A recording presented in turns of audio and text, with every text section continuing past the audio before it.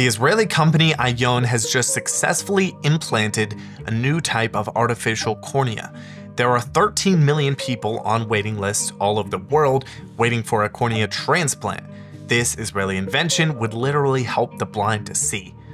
Artificial corneas aren't new. In fact, in 1789, a French ophthalmologist proposed the creation of the first artificial cornea using glass.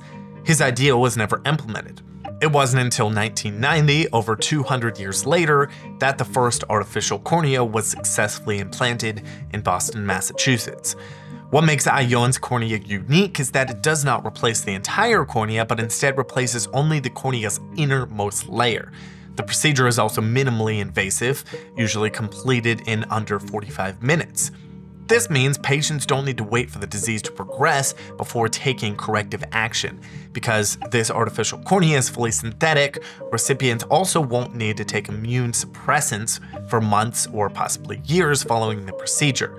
This opens up the possibility for immunocompromised patients to experience the benefits of cornea replacement.